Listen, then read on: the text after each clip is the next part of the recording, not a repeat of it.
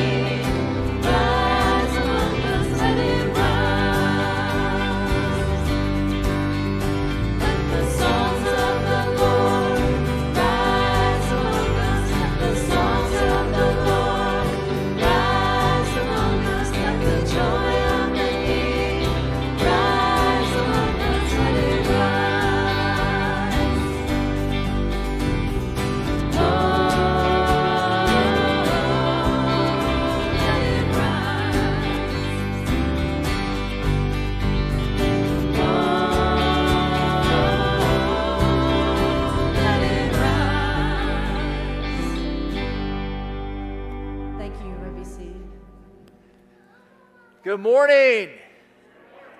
Happy Mother's Day. Welcome to worship today at New Salem. We are so glad that you are joining us, whether you're here in the building or whether you're joining us online. We're excited to come together on this beautiful day to celebrate Jesus and what He's done in our lives. And we have a special observance going on today. We are going to be, in a few minutes, we're going to be paying tribute to our mothers. We've got some things going on with some parents today that we're very excited about. And more on that in just a moment. But we just want to say welcome. And for some of you, it's welcome back. Every week, a few more people join us. We keep expanding and trying to get back up to speed. And we're excited that you're here today to be part of worship. We especially like to welcome you today if this is your first time with us, whether you're new in the building or whether you're joining us online for the first time. And we'd love the chance to get to know you a little bit. One of the ways we do that, if you're here in the building, you'll notice on the back of the pew, there's a little blue and white card. It says, let's make a connection. If you wouldn't mind taking that and filling it out and putting the way you prefer to be contacted on there. And then after the service, as you exit the back of the building, you notice there's a little white box there. You can just drop that in the slot, and we'll be in touch very, very soon. If you're joining us online, you can go to our website at newsalembaptist.net. Scroll down the homepage. There's a form there that you can use for that same purpose. Just fill it out, hit submit, and then we'll be in touch. But thank you so much for being with us today as we worship together. I was at Walmart last night, and I noticed something very interesting that tells me a little bit about the signs of the times. All of their face masks were on discount. on clearance.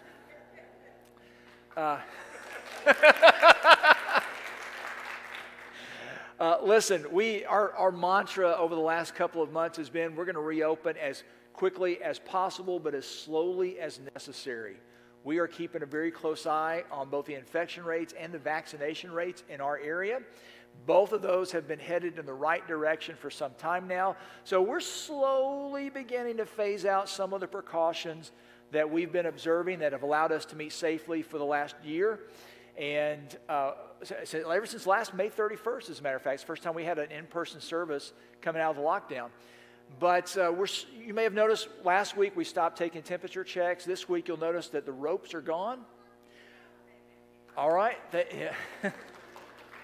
We are going to ask for you to continue to help us over the next few weeks as we continue to just kind of step out onto that ice.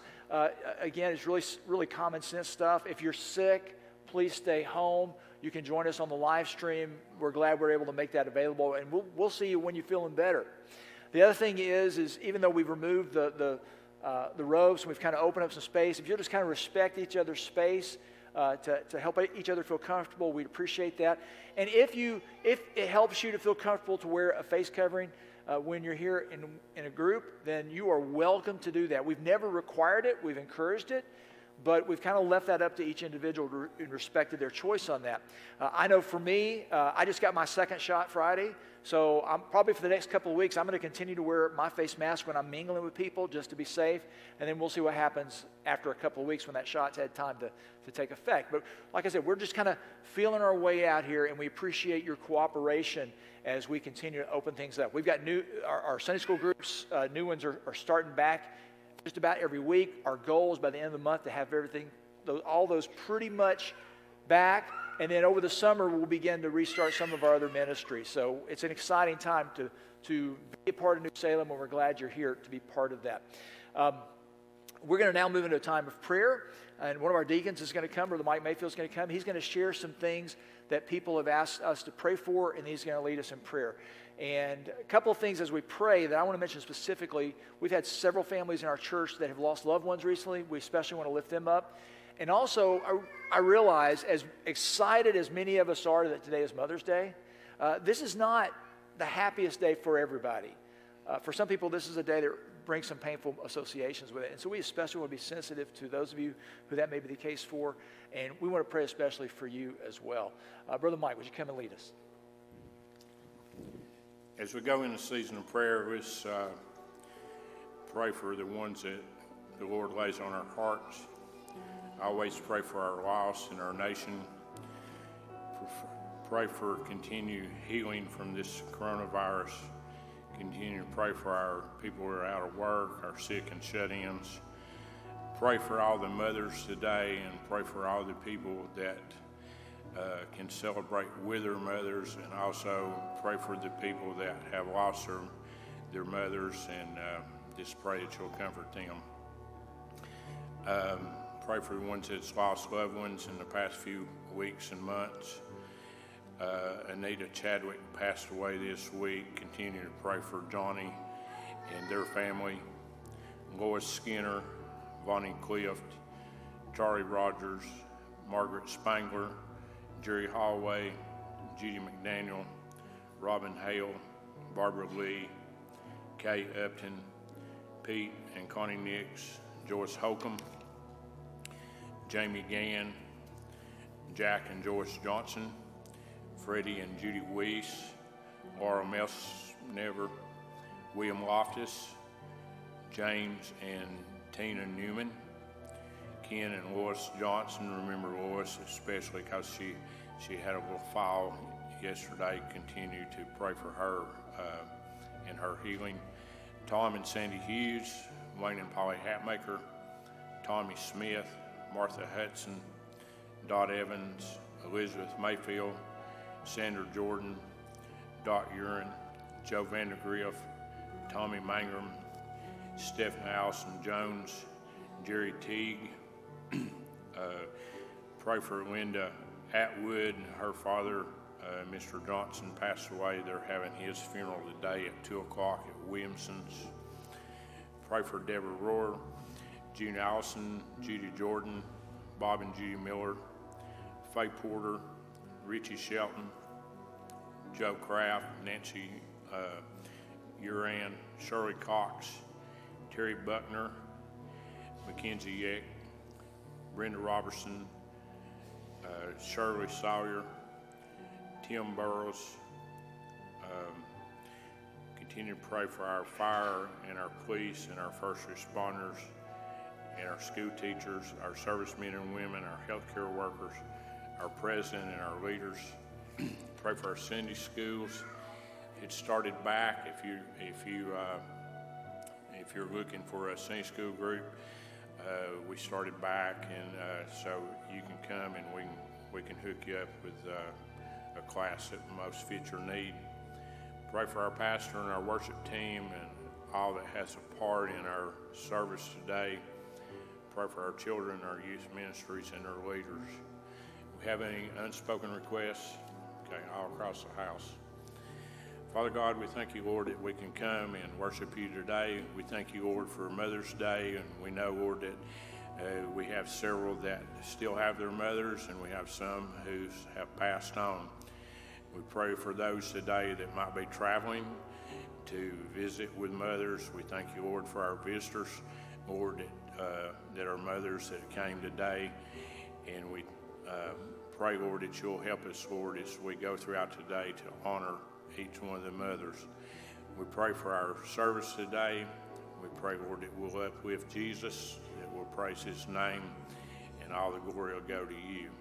We pray that you'll be with us, guide us and direct us in our lives, and help us, Lord, to praise you and be a witness for you in each thing we do. In Christ's name, amen.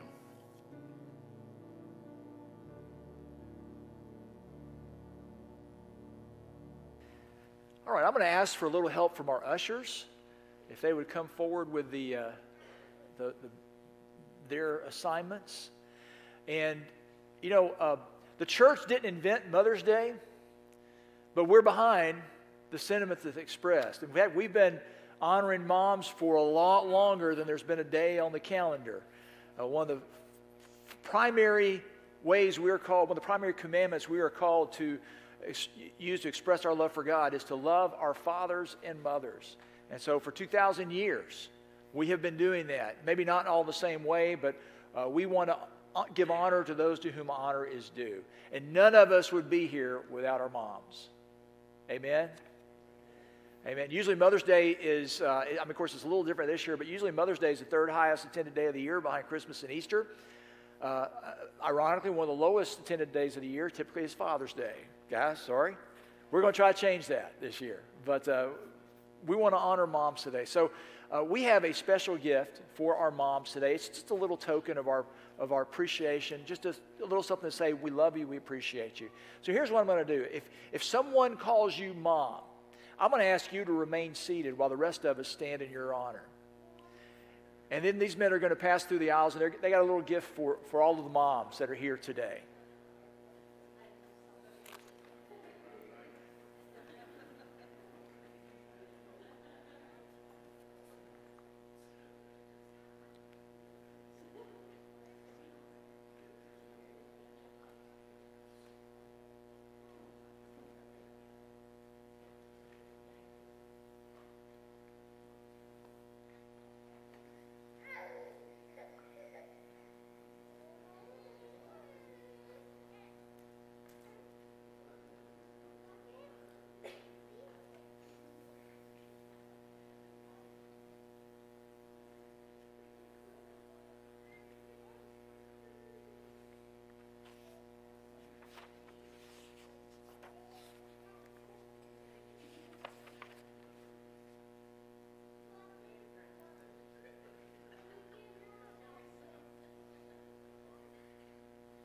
Okay. If somehow we missed you, if you just give a little signal, and one of these guys will get to you as soon as they can.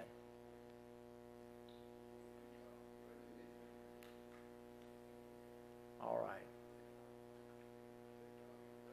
Have we gotten everybody? Oh, we got one down here. Hey, can I get one of the guys down here on the second row? We apologize for that. All right. Let's give a round of applause for all the moms today. We thank you and appreciate you. You may be seated.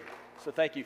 One of the special things about Mother's Day here at New Salem is every year we have an opportunity, usually on Mother's Day, for some parents to do something very special. Now, we don't have to do it on Mother's Day. It just seems to work out very special to do it that way.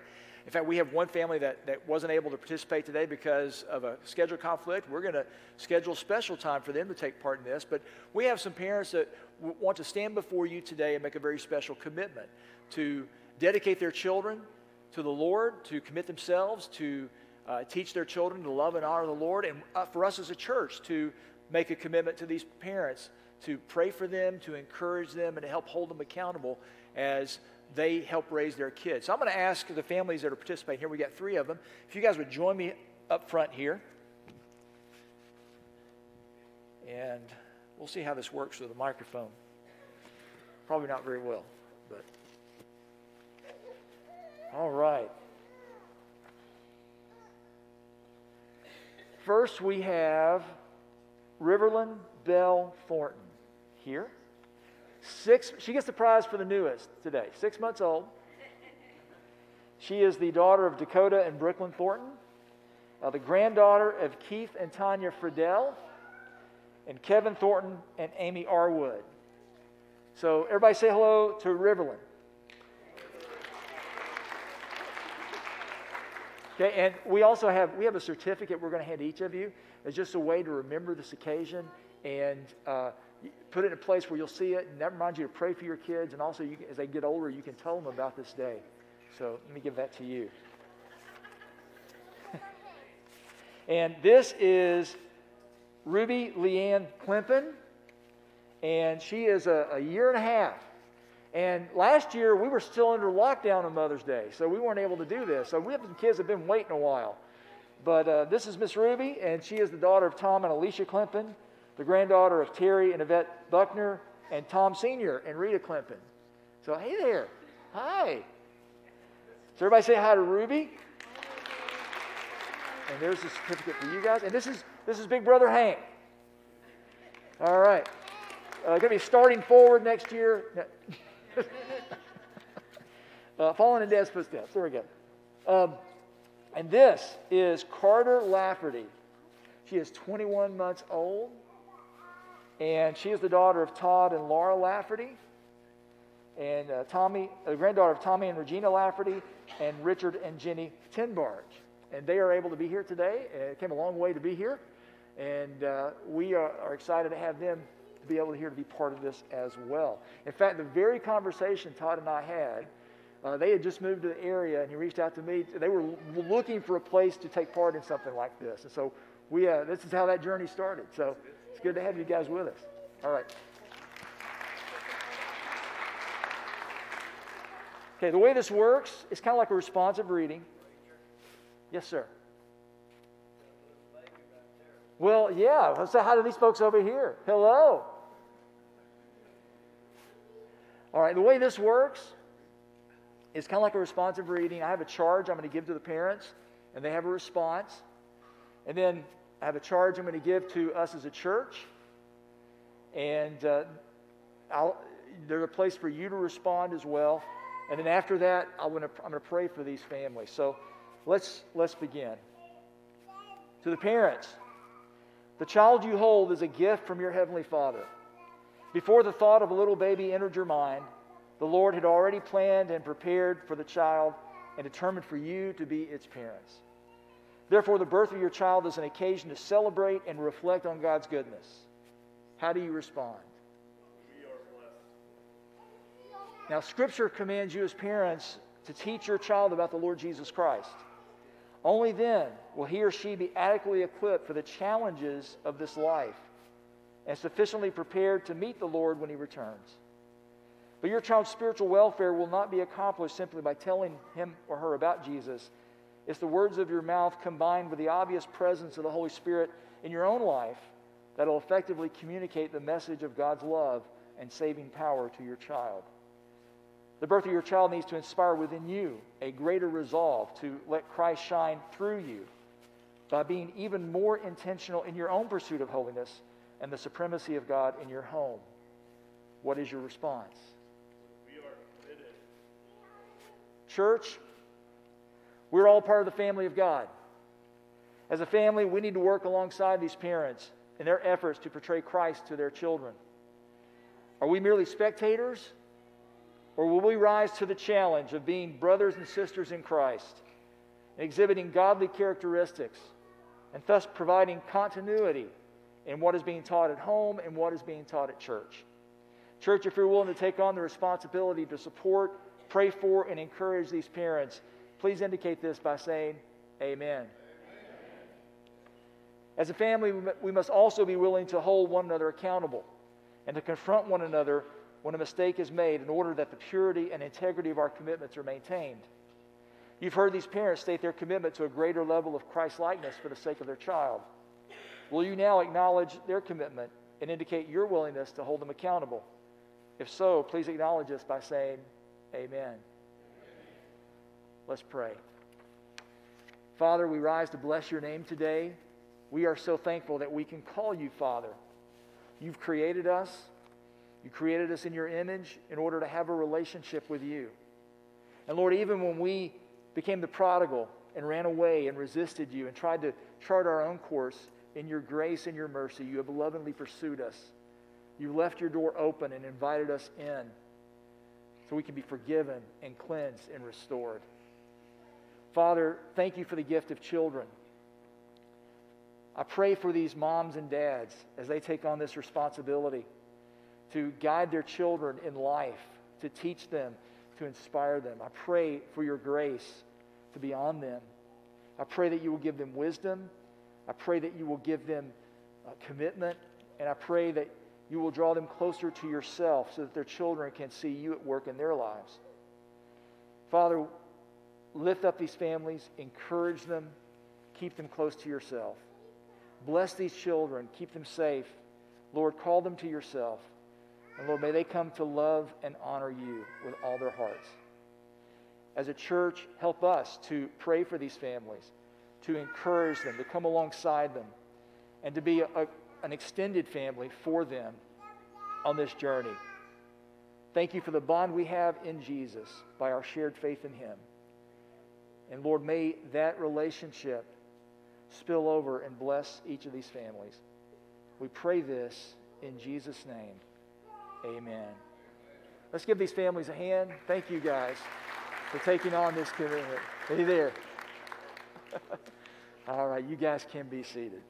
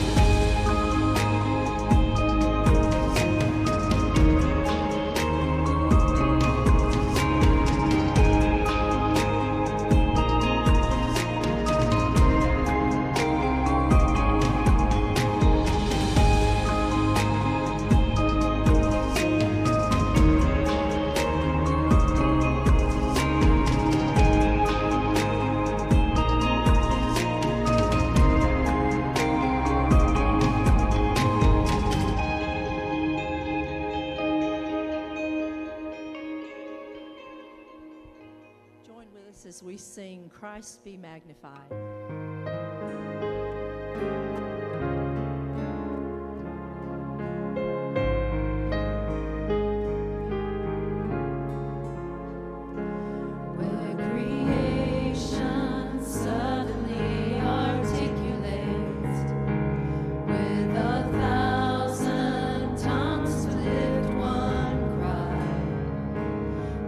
From north to south and east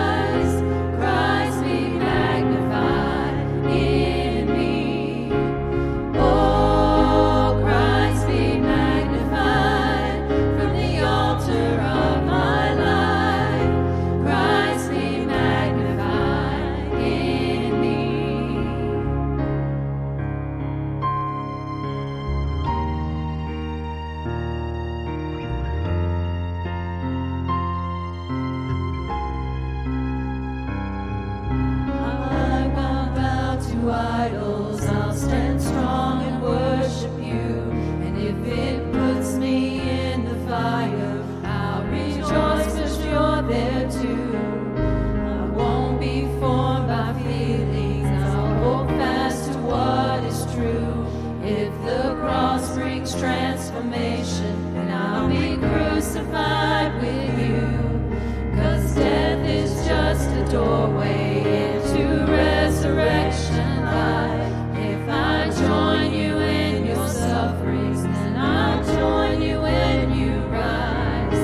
And when you return in glory, with all the angels and the saints, my heart will still be singing, my song will be the same. Oh, Christ be magnified, let his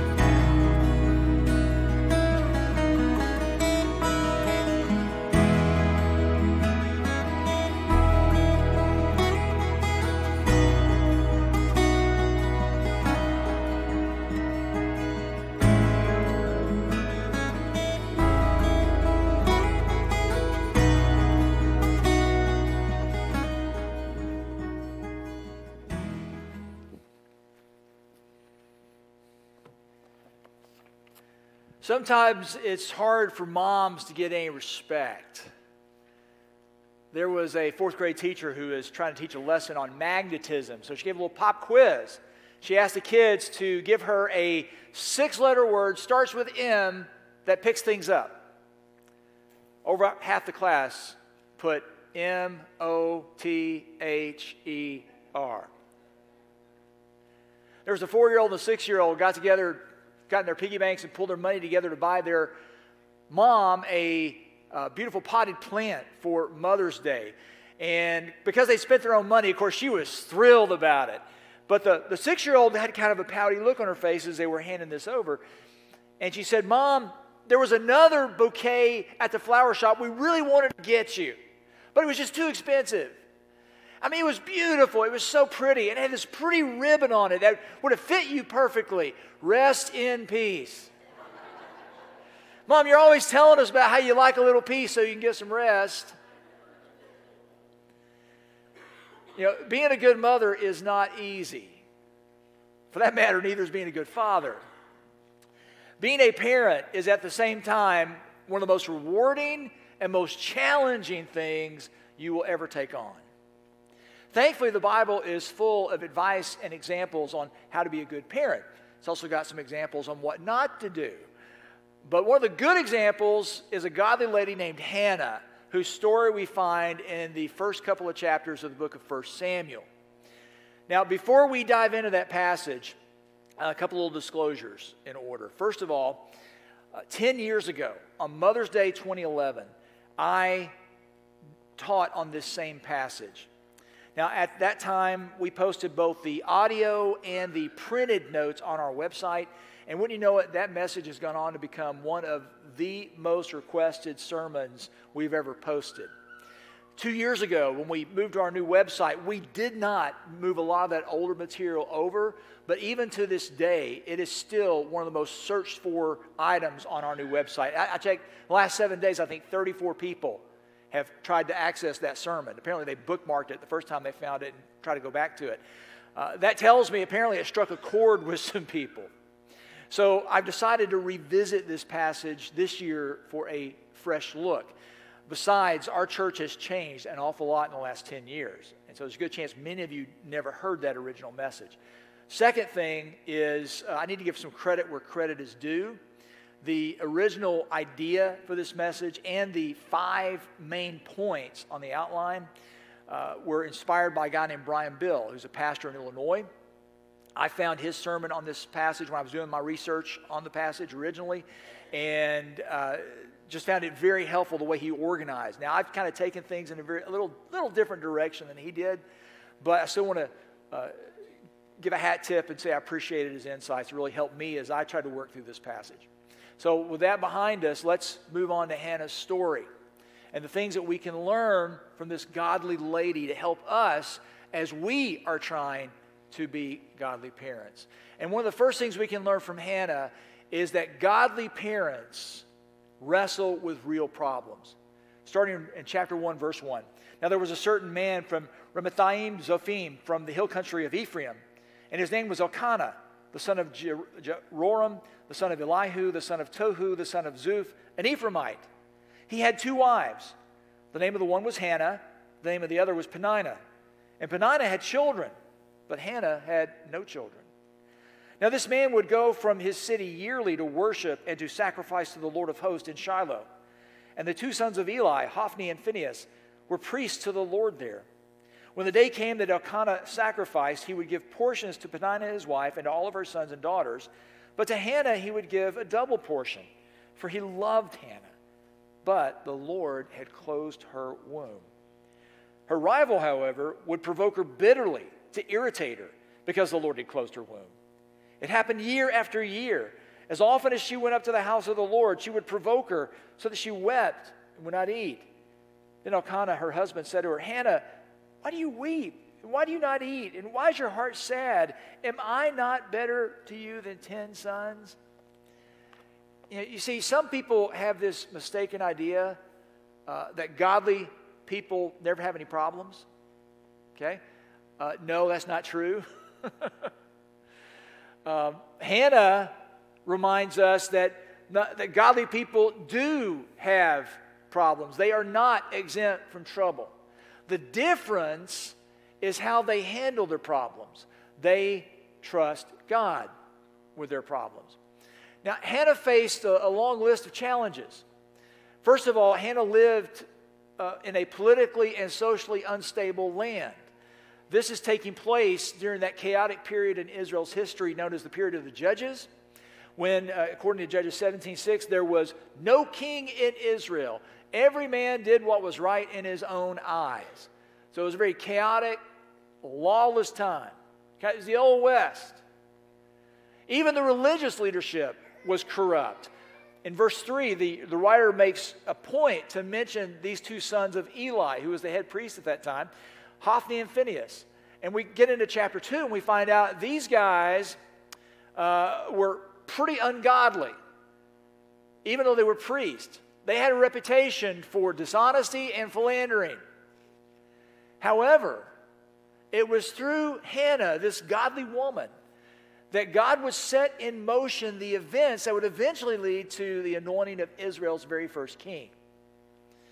Hannah was also challenged, as we read, by being forced to share the attention of her husband. Hannah's husband, Elkanah, had 2 wives. Now, the Bible is clear from the very beginning that God's plan originally was for one man, one woman to be united together in a covenant of marriage for life. However, Hannah and her family lived in a culture where polygamy was both accepted and practiced. That doesn't mean that God approved of it, but a lot of people saw no problem with that. They lived that way. Here's the interesting thing, though. In most cases where polygamy is portrayed in the Old Testament, it is not a pleasant picture. These relationships are often characterized by strife and rivalry. And that's exactly what we see right here. While Elkanah loved Hannah, she and his other wife did not get along. They were competitors for his attention and his affection. And on top of all that, Hannah was challenged by infertility. Now, some of you are well aware of the special pain that goes along with that. Unfortunately for Hannah, she lived in a culture where a woman's value often was judged primarily for her ability to bear children. Hannah's rival, Peninnah, had given birth to several children, and she never passed up an opportunity to hold that fact over Hannah's head. So Hannah had a lot of problems, and Hannah's problems affected her deeply. She shed tears. She refused to eat. She had all the signs of what we would call depression. And these problems even affected her relationship with her husband, as we saw. Now, Hannah didn't wallow in her circumstances, but instead, she took her circumstances to the Lord. Hannah's family made annual trips to the central sanctuary there in Shiloh to worship. And so during one of those trips, Hannah sought the Lord's help. And this is the second thing we can learn from Hannah's story. Not only do godly parents have problems, but godly parents pray powerful prayers. Picking up in verse 9. Then Hannah rose after eating and drinking in Shiloh. Part of the religious ceremony there, they would have a sacrifice, and then they would cook the meat from the sacrifice, and then they would actually have a meal together where they would share that. So Hannah arose after that meal. Now Eli the priest was sitting on the seat by the doorpost of the temple of the Lord. She was greatly distressed, prayed to the Lord, and wept bitterly. She made a vow and said, O Lord of hosts, if you will indeed look on the affliction of your maidservant and remember me, and not forget your maidservant, but will give your maidservant a son, then I will give him to the Lord all the days of his life, and a razor shall never come upon his head. Now it came about as she continued praying before the Lord that Eli was watching her mouth. As for Hannah, she was speaking in her heart. Only her lips were moving, but her voice was not heard. So Eli thought she was drunk. And Eli said to her, How long will you make yourself drunk? Put away your wine from you. But Hannah replied, No, my Lord, I am a woman oppressed in spirit. I have drunk neither wine nor strong drink, but I have poured out my soul before the Lord. Do not consider your maidservant as a worthless woman, for I have spoken until now out of my great concern and provocation. Then Eli answered and said, Go in peace, and may the God of Israel grant your petition that you have asked of him." She said, "Let your maidservant find favor in your sight." So the woman went her way and ate, and her face was no longer sad. So Hannah poured out her concerns before God and then trusted him for the results. You've heard about leaving it at the altar. That's what she did. Hannah prayed so fervently that Eli thought she was drunk. And in that prayer, Hannah asked God to give her a son. And in return, she promised to dedicate that son to the Lord. Now, this is interesting because normally she promised to turn him over to the priest to be raised there at the tabernacle. And typically, according to the law of Moses, only descendants of the tribe of Levi were allowed to work alongside the priest. And as we saw in verse 1, Elkanah apparently was counted as a member of the tribe of Ephraim. Now, that's led some scholars to think maybe Elkanah actually was a Levite. The Levites many times lived scattered out. They didn't have land of their own. They lived scattered out among the tribes. So maybe he was a Levite, just happened to be living in the territory of Ephraim. We don't know. In any case, all we do know for sure is that she made this commitment, that if God would give her a son, she would turn him over to the priest to be raised. Hannah promised to also to bind her son with what's called a Nazirite vow. That's what it means that, when the statement, the razor shall never come upon his head. The Nazirites were a very special group of people who were specially dedicated to the Lord by an oath. And we read about this in the book of Numbers, chapter 6. One of the signs of being a Nazirite, being under this special oath, was that he or she was not allowed to cut their hair for as long as the oath was in effect. Now, typically, this Nazirite vow was only made for a specific duration of time, but Hannah's commitment was her son would be a Nazirite from the time he was born on, specially dedicated to the Lord. Now, today we may not turn our kids over to be raised at the temple, but there does come a point where all children have to entrust their kids into the Lord's hands. No matter how much you want to hover over them, you can't supervise them at all times for their entire life. Sooner or later, we have to trust them to do the right thing even when we're not looking. And at some point, all we can do is entrust them into God's hands. Sadly, sometimes our children will choose to rebel against what we've tried to teach them. At those times, it is even more important that we commit them into the Lord's care. There was once a woman named Monica who had a very gifted and intelligent son. And after he finished his education, he left home to secure a prestigious position in the capital city, teaching public speaking to law students and future politicians. That was a very big deal in their society. And although he had been raised in a Christian home, like a lot of college kids, he abandoned his Christian faith when he left home. And he soon developed a reputation for wild parties and chasing women. His mom also heard rumors that her son had gotten mixed up. Not only had he rejected Christianity, but he'd gotten mixed up in this weird Eastern cult. So she's really concerned about him and the lifestyle he was living.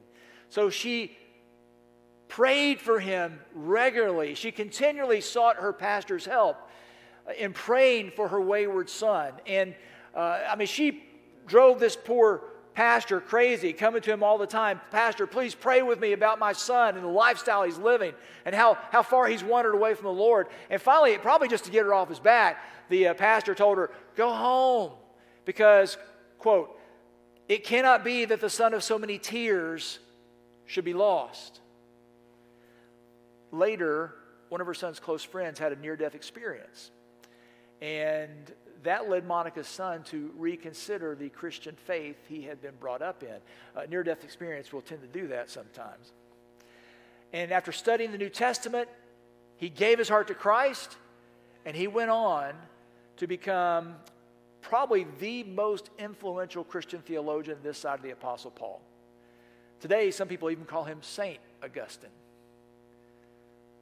But it was a mother's prayers that played a role in bringing him back to the Lord. If you've raised a rebel, don't stop praying. Don't give up. Keep turning them over to the Lord. Godly parents also trust that God will provide. In verse 19, then they arose early in the morning and worshiped before the Lord and returned again to their house in Ramah. And Elkanah had relations with Hannah his wife, and the Lord remembered her. It came about in due time, after Hannah had conceived, that she gave birth to a son and named him Samuel, saying, because I have asked him of the Lord.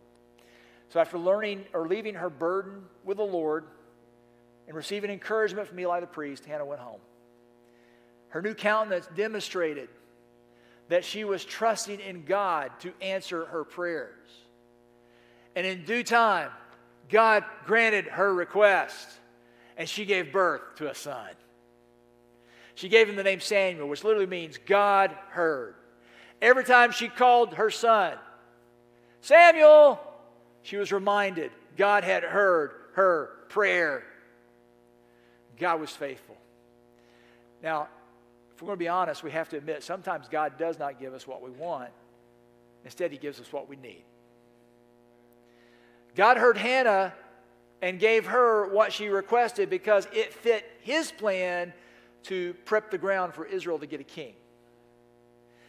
However, He could just as easily have called Hannah to keep trusting Him for her provision without giving her a son.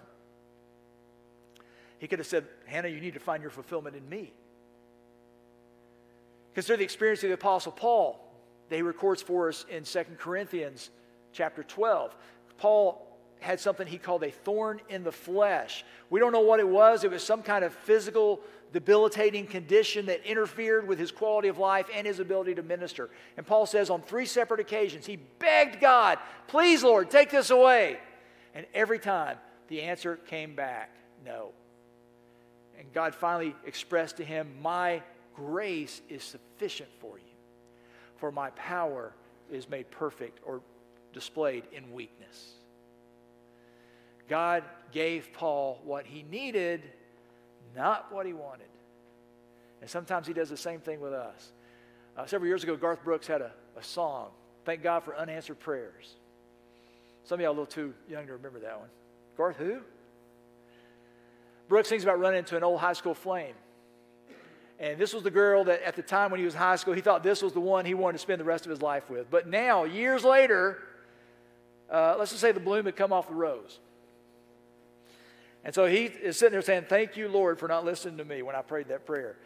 And the refrain goes, sometimes I thank God for unanswered prayers. Remember when you're talking to the man upstairs. Just because he doesn't answer doesn't mean he don't care. Some of God's greatest gifts are unanswered prayers.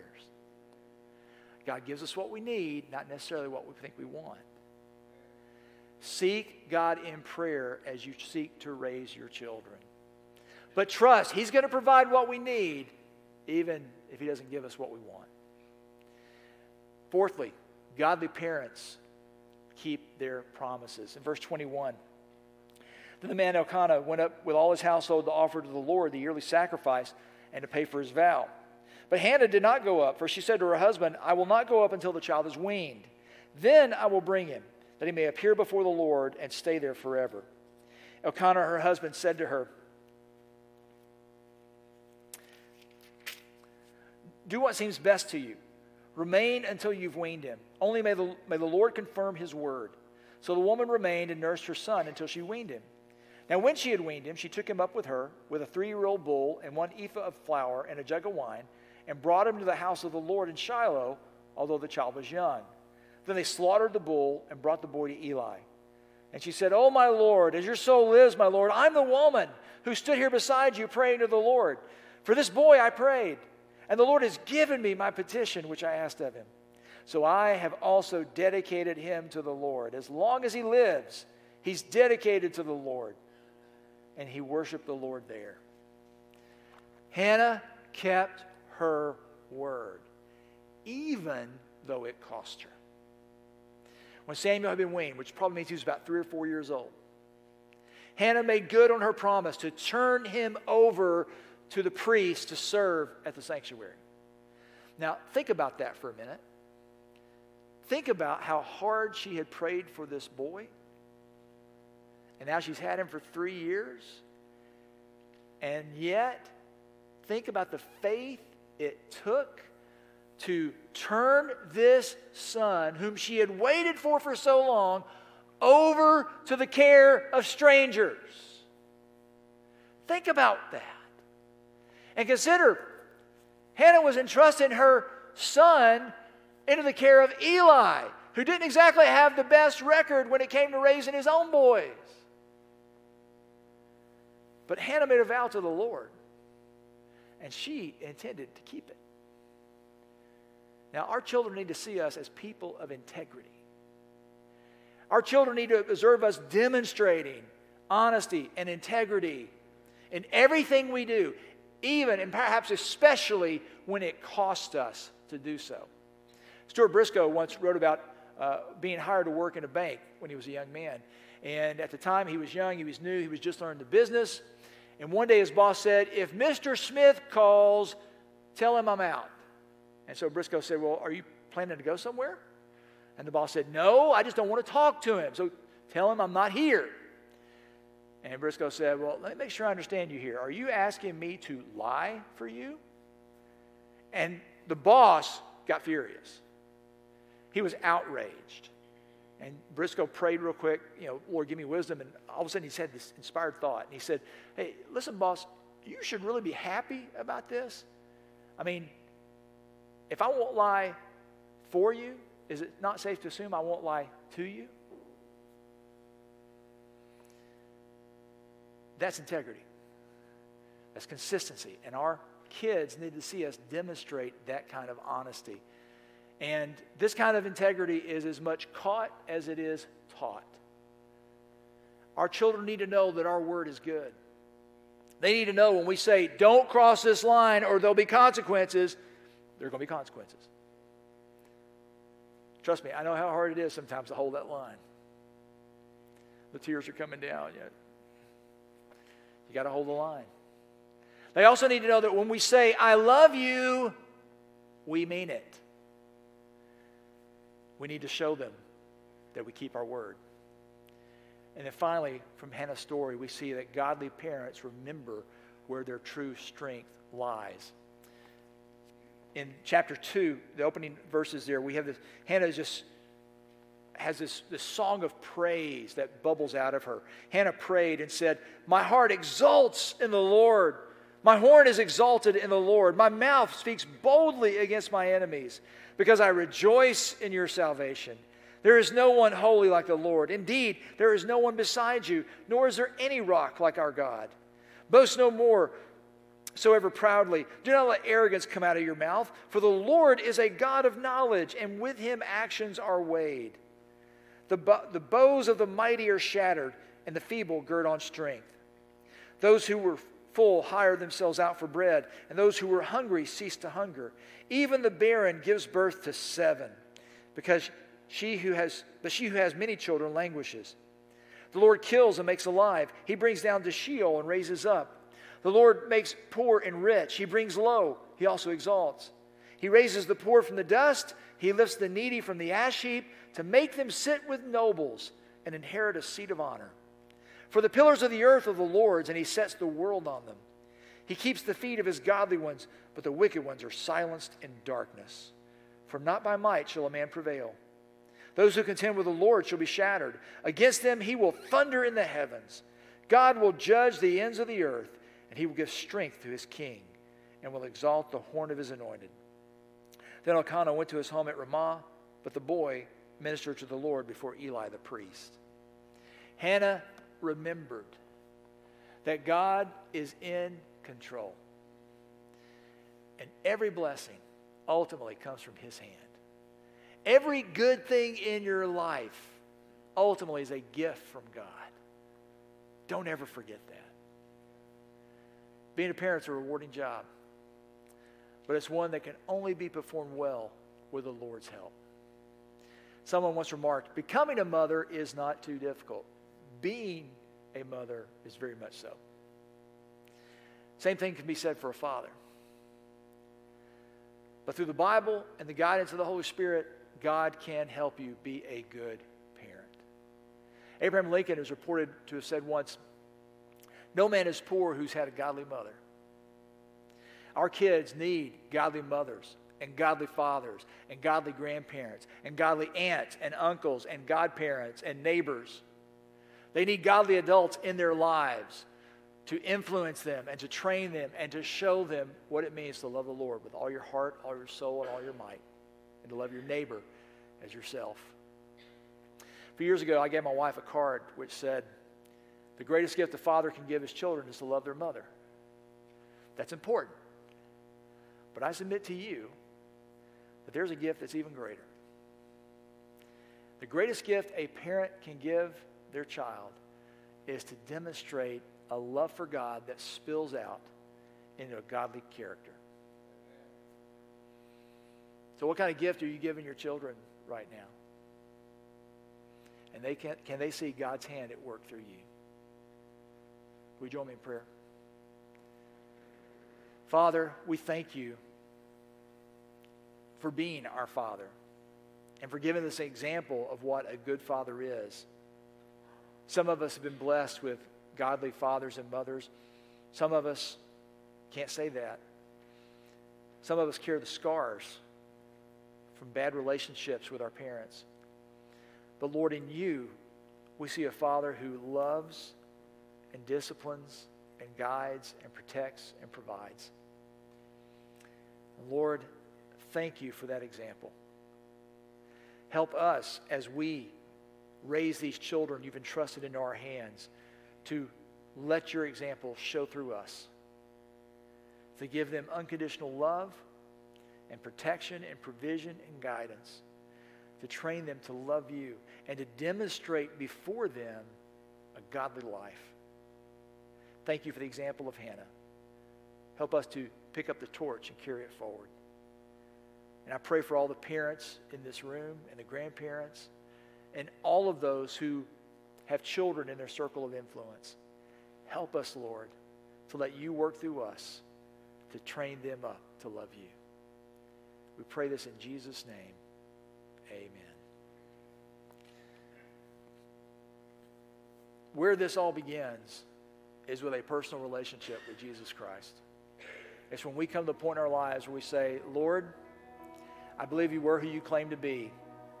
I know I've been the prodigal. I've run away from my Heavenly Father, but I'm ready to come home. Come into my life, take control. Help me to live for you from this point forward. Maybe you're at that point in your life right now. You've been running from God. You've been trying to forge your own path, and you keep running into dead ends. But today you're ready to come home to your Heavenly Father, to come to the Savior, Jesus, who gave his life for your sake to make it possible for you to come home. We want to give you an opportunity to enter that relationship this morning. As we sing, I'm going to be standing here at the front. If God's drawing you today to take that step of faith, I encourage you to just step out and come down and tell me that. Pastor, I need to receive Christ. Can you tell me more? Maybe you've taken that step. You're ready to take the next step, which is to stand up and be counted, to say to the world, you have decided to follow Jesus. One of the first ways you express that publicly is through the act of baptism. Now, we won't baptize you today, but if you're ready to take that step, this is your opportunity to come and let us know. You're ready to get that machinery moving. Maybe you're a believer, you've been baptized, but you need a church family to be a part of. And you would like to know how to officially become part of the family here at New Salem. Yeah, this is your opportunity to take that step. However God's leading you today, maybe it's just to come to the altar and ask for his help as you seek to be a godly parent. This is the part of the service where we respond back to God. So I encourage you as we sing, let this be your prayer. And if God's drawing you, you step out in faith and you come.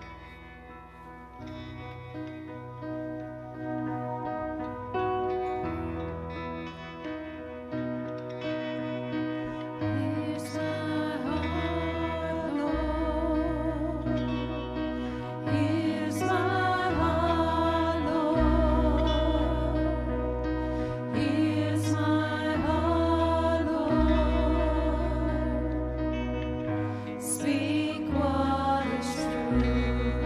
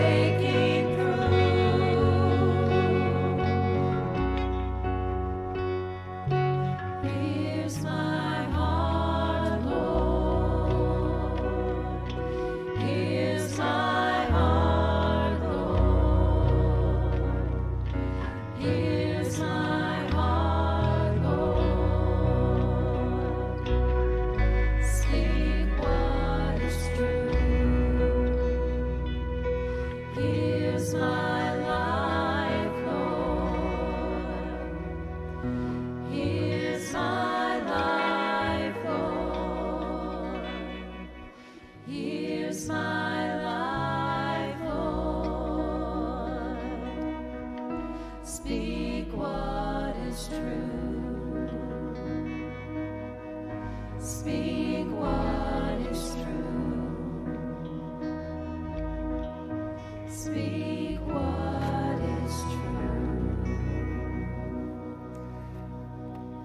Thank you for being here today. I always forget to say this to those of you who are joining us online. If God's leading you in any of those ways and you want somebody to come alongside you as you take that next step, you can go to our website at newsalembaptist.net/decision, and you'll find a form there that you can use to reach out to us, to let us know about the step you're ready to take, and we'll be in touch to talk with you more about it. Real quick before we dismiss today, first of all, next Sunday we got a very special guest going to be with us, Jackson Bowman from the Hamilton County Baptist Association, a rising new leader. I encourage you to come, and you're going to enjoy Brother Jackson as he comes to share with us next week. May 23rd, we're going to recognize graduates, and so I hope you'll be here for that, and come celebrate our graduate that we know of this year is graduating. If you have any graduate family we don't know about and they want to take part, let us know quick so we can make sure we include them. We have a new sermon series that's coming really soon. As we go through this process of getting back up to speed, we're going to be learning lessons from the books of Ezra and Nehemiah as we learn to rebuild the house of God. And that's going to be our focus for this summer heading into the fall. So that's coming up very, very soon. We'll be kicking that off here in just a few weeks. God bless you. Go enjoy your Mother's Day. We'll see you next time.